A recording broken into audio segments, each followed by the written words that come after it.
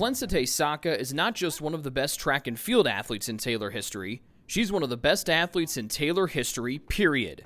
She was a 9-time All-American, won 13 events between both the indoor and outdoor Crossroads League championships, and earned all Crossroads League honors 21 times.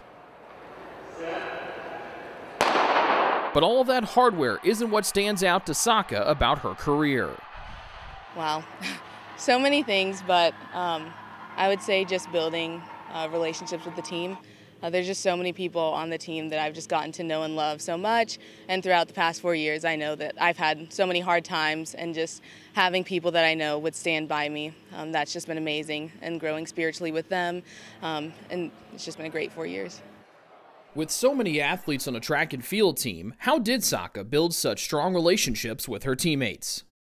It's really hard, but if the intentionality is there, it gets easier, especially like being a senior. Throughout the years, it's just a track meet. It's just going out of your way to say someone's name when they're running by, instead of just saying, "Go Trojans." And so as you do that, and as you spend time at meets for hours on end on Saturdays and Fridays, it kind of just comes when you're intentional with it. Sakeuh says every time she stepped on the track, she wanted to glorify God and thank Him for the gifts and abilities He gave her.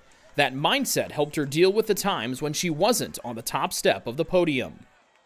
I think with track you learn a lot about allowing failure to help you to grow, and so it's not like every single meet you're going to PR, and so like there's been many nationals that I've gone and like left with nothing, and then there's been nationals where I've left with like school records and being an All-American, and so like through those just learning how to like say I failed in this but I'm not a failure, and so I don't know, that's just been one thing that I've grown and learned a lot about, and like not finding my identity in track but like in God. So even though I failed today, like God can still use me again tomorrow. So I think it's a lot of that.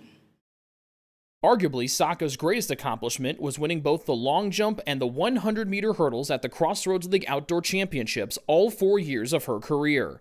The 2019 graduate admits the feat had crossed her mind before that final outdoor championship, and after winning the long jump on day 1, Sakeuh finished the 4-year sweep, crossing the line in 14.32 seconds, a new Crossroads League championship record. It was very surreal, I would say. Just seeing God's faithfulness and all of that, because conference is always the weather, you just never know, and so being able to compete to a level every single conference, it's like, wow, that's amazing. When asked how she wants to be remembered, Sakeuh doesn't mention the league title plaques or All-American medals. She picks out 2 things that go beyond those accolades. First and foremost, that I glorified God through everything that I did, and I also want them to know me for joy, because I think that a lot of times like collegiate sports get very much about, oh, just let's succeed, and we lose track of the joy in the sport. And so I just want people to know me as being a joyous athlete and that I enjoyed what I did. One only needs to see Sakeuh's 1,000-watt smile to know she was truly joyful every time she competed, and it only seems right to let Sakeuh have the last word on her career. I have had such a blast competing at Taylor University. I think that coming into Taylor, I was so torn, because I was like, do I want to go to like maybe a public college instead of Taylor University, or a Christian college? And I think that coming to Taylor University was the best decision for me.